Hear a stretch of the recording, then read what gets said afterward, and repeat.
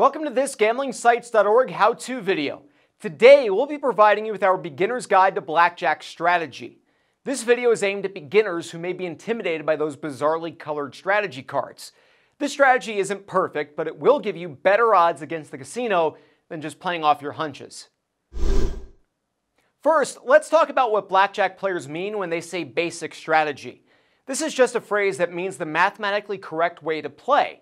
While it sounds scary, there are fewer possible situations than you might think in blackjack. The dealer is only going to have one of 10 possible up cards when it comes to value, an ace or somewhere between a 2 and a 10. Your possible hands can be divided into 3 categories: 10 possible hard hands, 7 possible soft hands, and 9 possible pairs.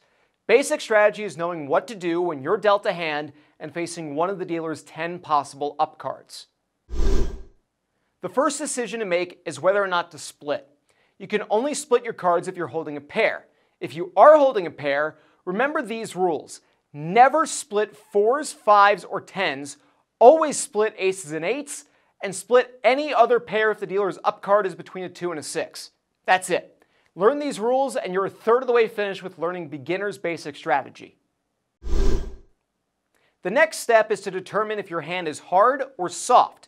A hard hand has no aces, or if your hand has an ace, that can only be used as a 1 in order to avoid busting. Soft hands always feature an ace and are where that ace could be used to count as a 1 or an 11 without going bust.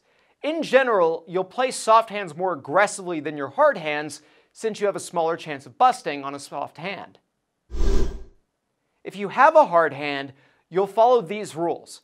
Always stand on any hard total of 17 or greater. Always hit on any hard total of 8 or less.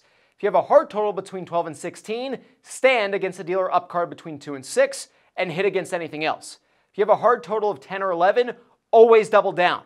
Hard total of 9, double against the dealer up card between 2 and 6 and hit against anything else. If you have a soft hand, you'll always hit if the total is 15 or less. You'll always stand on a soft hand of 19, 20, or 21. If the soft total is 17 or 18, double down against the dealer up card between 2 and 6 and hit against anything else. The reason for playing like this is because you always assume the dealer has a 10 as their hidden card. Since over 30% of the cards in the deck are worth exactly 10 points, far greater odds than for any other individual total, it's a safe assumption to make and what you have to base your strategy around. 2 other options to consider or not consider. You should never take insurance. It's a sucker's bet even when you're using the full basic strategy. Only by counting cards can taking insurance be considered a profitable play. Second, the surrender play. You'll only surrender in one specific situation.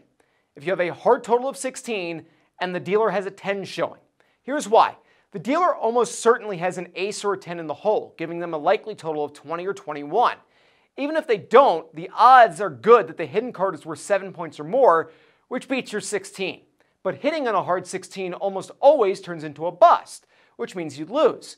But if you surrender, you forfeit half of your bet and get to keep the other half. In return, you bow out. Mathematically, you'll fare better surrendering in these circumstances than staying in the hand. Make sure to check out our article titled An Introduction to Blackjack Strategy for more. We have plenty of additional videos and articles for you to make sure that you are the best blackjack player that you can be, including more within the Blackjack for Beginners section. So make sure to check out gamblingsites.org for even more on the game.